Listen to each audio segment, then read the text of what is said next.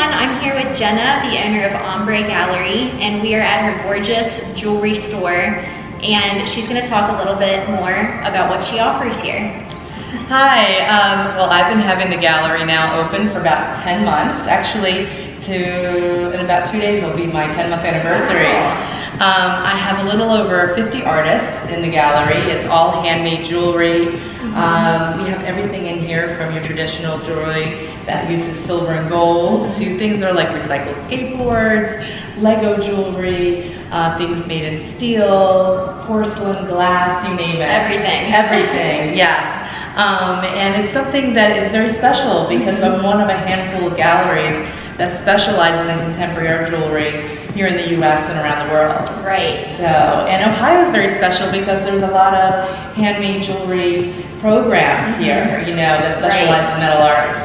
You have Kent State, Miami, Ohio, and then Indiana also has programs like Indiana University, Ball State, Michigan has Cranbrook Academy, so, and many others. So I'm very excited to have some of those artists in here, and then we also represent artists from all across the country as well as around the world. So it's a very special place. I'm very Thank you for having me in today. Thank you for coming. And we'll give you guys a little tour and talk about some of Jenna's favorite pieces in the store as well. Great. Well, right here in front of us, actually, we have a graduate of Kent State's program from 2011. I had an exhibition in here of her work a couple of months ago, and that's something special here too. We do exhibitions on a monthly basis, sometimes of one artist or a group of artists. And here's Nikki Coupe. She actually does all of this work using found objects, resins. You'll see everything from acrylic in her work and foils that you see under there. People really love it. This is some of the work that's left from the exhibition.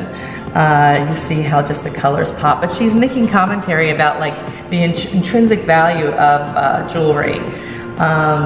But it's really one of a kind and special.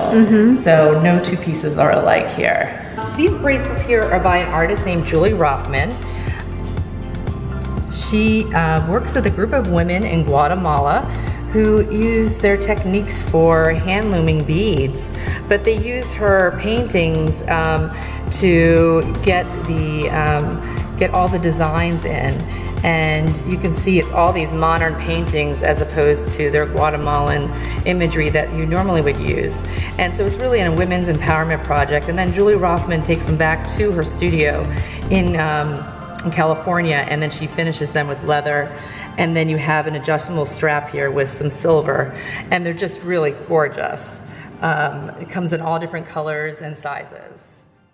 So this artist is Nikki Ulela. She is also a trained puppeteer, and she uses the same materials in her puppets that she does in her jewelry. And here you see some semi-precious stones and precious stones where she is using some cold connections. She is using here some rubies, sapphires, peridots. You'll also see amethyst and carnelians. It's just really gorgeous. And then she also uses gold leaf that she would use on the puppets, as well as silk, sterling silver, and some of them where you see that there's some designs. Those are all one-of-a-kind paintings, and they're just absolutely gorgeous. So Tara Locklear here is a wonderful artist out of North Carolina. She's received a lot of awards and is on the American Craft Council circuit. I kind of call her the craft rock star of the group. She gets a lot of her skateboards that are sent to her, and she upcycles them into this amazing jewelry. So I never know what colors I'm getting. It just really depends on the skateboards. And she carves these into these amazing shapes. And these are some of her pieces here. And some of them are these amazing chains, and she works with them with sterling silver as well. So sometimes you'll see the patterns from the skateboards.